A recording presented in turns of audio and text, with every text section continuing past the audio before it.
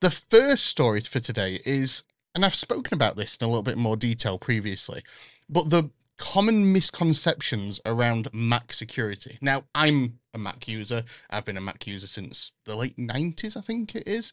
I still use Windows machines as well. I've got Linux machines at home as well. But there is a common misconception from people that Macs don't need antivirus or endpoint protection, as we actually class it as.